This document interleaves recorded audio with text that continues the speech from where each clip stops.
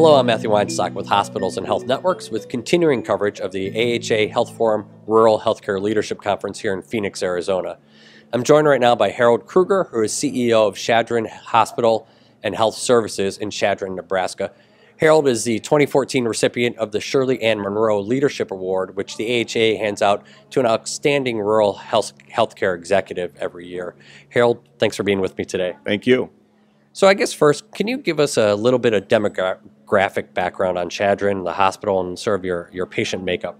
Okay, we're in the far western corner of Nebraska.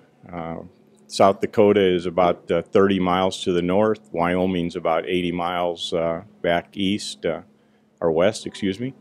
And our demographics, we cover 7 counties in Nebraska, 4 counties in South Dakota. Our patient mix is about 61% Medicare, 17% Medicaid, and we do provide a lot of services for the VA hospital in Hot Springs, Nebraska, as well as the Indian Hospital at Pine Ridge, South Dakota. And as we learned this morning during the presentation of your award, congratulations on that, by the way, you were part of the Hospital Engagement Network program. Tell me a little bit about why you pursued that initiative, what it's meant to the hospital, and what kind of results you've seen in terms of reducing patient harm. Okay, we basically participate in anything that will assist us in improving our quality for our patients. We've been accident or fall free with an injury for the last 2 years. We've been able to see marked increases in our outcomes in urinary tract infections and all the other measurable things.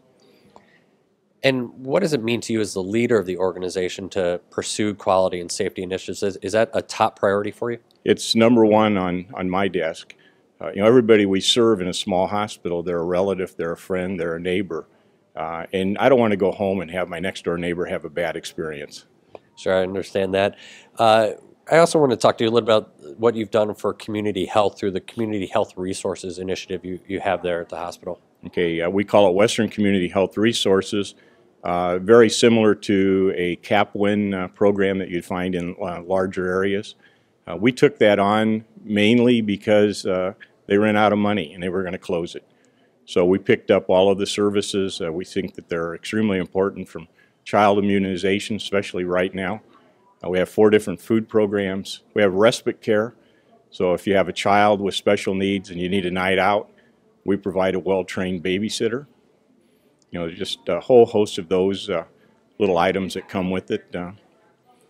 We have another program called Welcome Baby, where when I had children, I had a mom and a grandmother, and we don't seem to have that anymore. Who do you call for, to ask a question like, how long should a baby cry, or how many times should I change a diaper? So within 24 to 48 hours, we send a trained RN into the home, meet with the mom, they approve us coming, and we're their resource. We become their grandma. And it seems like that initiative and others, you've really made an effort to reach out into the community there to be more than just a hospital to the patient population you're serving, right?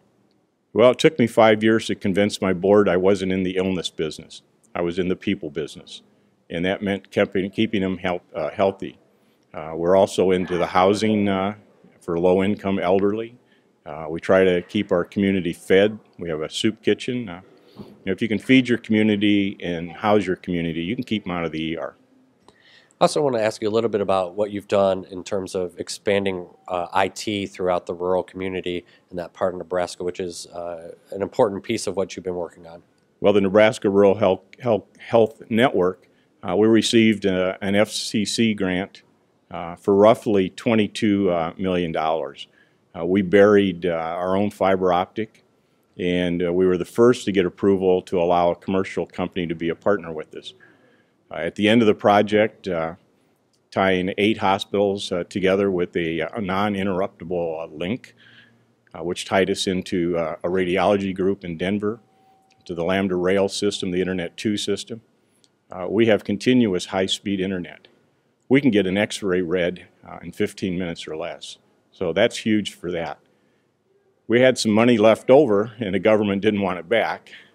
So we took and we buried an additional about 1,200 miles from Chadron into Omaha tied us into a health repository, and then back out and allowed another 40-some rural hospitals to join that network.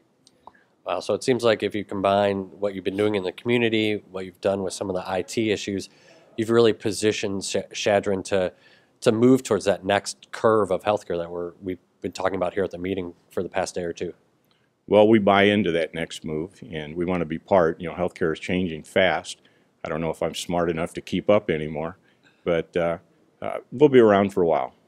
And I guess lastly on that notion, where do you see critical access hospitals fitting in this new environment that we're moving towards in healthcare, and what do they need to do to adapt their models? Well, we all have to realize we can't be everything to everybody.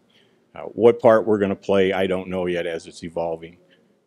We need to be there to deliver babies. We're the only hospital within 150 miles that's doing that. If I can't deliver babies and take care of trauma in the emergency room, what good are we? After that, we've talked for years about rural hospitals being transport triage centers. And I think that's where we're going to end up going. Well, great, Harold. I appreciate you taking some time today. Sorry for being nervous, but I don't do this often. That's quite okay. And I'm Matthew Weinstock with Hospitals and Health Networks. We'll have more coverage from the Rural Healthcare Leadership Conference, so look for that on our website and in HNHN Daily.